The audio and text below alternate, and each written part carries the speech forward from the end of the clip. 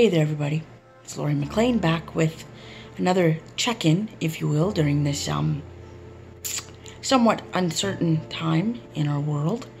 I guess the only thing that is certain is that we need to stay at home and stay inside.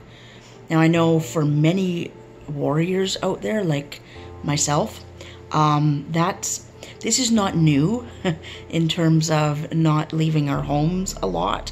There are many of you I know out there who just self-isolate because you don't feel well and you don't feel like going out or seeing people. So this is nothing new to you, but that doesn't make it any easier. I know that. And all I can tell you is that by staying at home, that's the only way that we can ensure that this virus stops spreading. I realize that not everyone can stay at home inevitably. Not everyone can avoid going out for things. I have had to go out a couple of times just to get necessities. You know, my wife and I, we go out together because it cuts down on the amount of time that we have to be out if we both go do groceries. And really, that's only been like maybe every 2 to 3 weeks that we've been going out to grab those things. We wait until, you know, our essentials basically are running low and we need to get more. Remember that there is places that do deliver groceries, that do deliver meds. I know my pharmacy delivers meds, so I have, you know, taken advantage of that a couple of times, which has been great, huge help. And yeah, because we need our meds, of course. But what I'm finding is that these days at home, it's hard to get motivated to do things because, you know, we know that tomorrow will be another isolation day. The day after that will be another isolation day. We know that we are looking at this being, you know, at least a few more weeks. We really don't know when it will be safe again. I think it'll be a very, very, very long time before we resume anything that looks like normalcy. So what I'm finding for myself is that it is difficult to stay motivated to do things, if that makes sense. Tomorrow is another day just like today, and so forth and so on. So finding things to do that spark my interest. I know, like, the first couple of weeks of this self-isolation and social distancing, my wife was cleaning like crazy. She's cleaned everything multiple times because that's how she feels safe.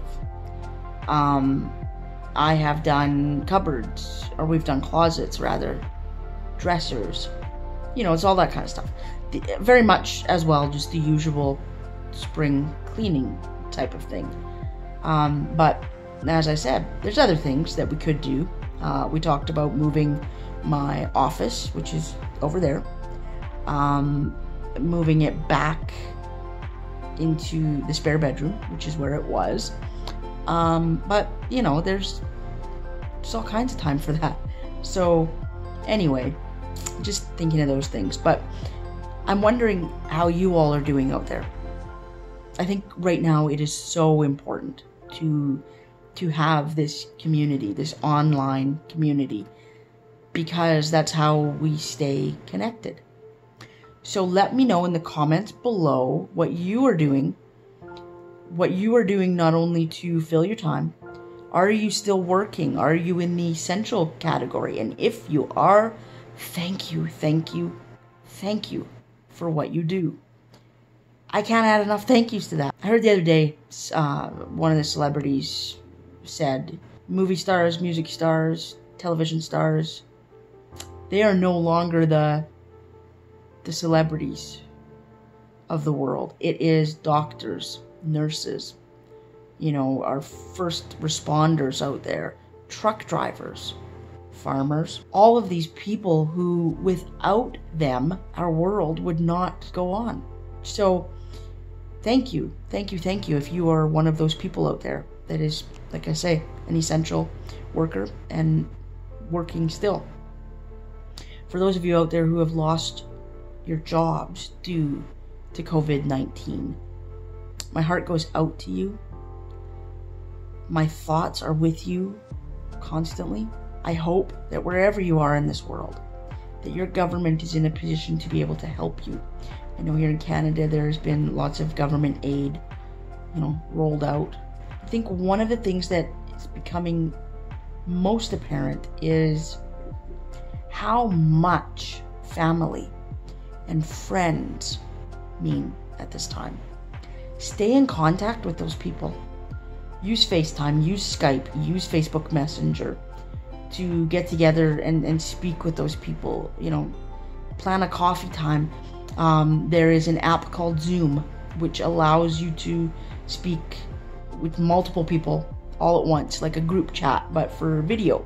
So I will put the link to that below. I found out about another app the other day called Marco Polo, which I've seen it described as walkie-talkies with video. It's great. We use it with our daughter in California, and it's fun. It's cool. So Marco Polo is the name of that app. I'll put the link for that one in the description below as well. And anything else, that I think of, I'll put in the description below. I had seen the other day online where a family had challenged another family that they knew to a game of charades via Skype. So right now we need to be a little creative about how we stay in contact with people. If you get together with a group of people once a week, twice, every 2 weeks, whatever, for book club, keep doing that. But as I say, use Zoom, and you all can video chat all at once. There's just, as I say, we're lucky that we live in a time, and I know that sounds kind of silly to say that we're lucky, but it's true. If this is going to happen, we are lucky that we have technology and that we have so many ways to stay in contact. So it's really, really important. And as we watch those numbers every day as to how many are affected and how many have passed because of coronavirus, I think it's really, really important to stay connected to the positive during this time. Don't focus solely on the number of deaths. Look up and look at the number recovered from the virus. That is what we need to do. Also, if there's people on Instagram, Facebook that kind of keep things a little lighthearted, we are so inundated with news right now and constant, just in our face about COVID-19 and, the things that we should and shouldn't be doing. And, if you need to take a break from social media for a while, even if it's only for a day or two, take a break from the news. I can guarantee that if something really big was going down, someone would contact you via phone or, via text. But I think it's important that we don't just flood our minds with the negative, because as people with chronic pain, and for those of you like me with rheumatoid arthritis, we know what stress does to us. So take that into consideration. One of the people, I guess I could say, that I have absolutely fallen in love with and make sure I check out these videos every day is the most adorable little miniature schnauzer, and her name is Pluto. You may have seen her, as she says, zooming around the socials. Her and her mom put these videos together where Pluto just gives really great reminders every day and tips and wisdom, and it's great. It's good, as I said, good for the soul. So I'll put the link to Pluto's Instagram and her Facebook and YouTube. I'm going to put the links to all that below here as well. It's just so important, as I said, to try and remember to find the good still in the world. And to pass along something that Pluto said, few days ago, you can't catch COVID-19 by looking in someone's eyes. I noticed the other day when I was out that we're all trying to stay away from each other when we're in, you know, a grocery store. And by trying to stay away from each other, I noticed the other thing that people were doing was putting their heads down and not looking at each other. And I tried a couple of times to grab a hold of people's gaze, look them in the eye, and just smile, because I think it's just important to not lose humanity and the things that make us human. When you go out, if you go out to do those, you know, into the grocery stores, into your pharmacy, wherever you might have to go, just remember that. When you're sidestepping around people, just remember to look them in the eye. Stay at home first and foremost. Wash and sanitize your hands. Do not touch your face when we do go out to get a few things. I always walk with my hands in my pockets now, because I'm also someone who likes to touch things. I see with my hands. I'm not doing that anymore. When we go out to get what we need, we get out, we get what we need, and we get home. It's quick in, quick out. There's some tips for everybody. Hope you all are doing fine. Hope you all are doing amazing. Hope you're doing well.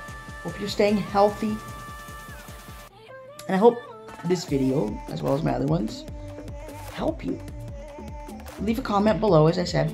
Let me know what you're doing. Let me know how you're passing these days of self-isolation and social distancing. Everybody take care. I love you, and I will see you next week. Bye for now. What can I do to make you think?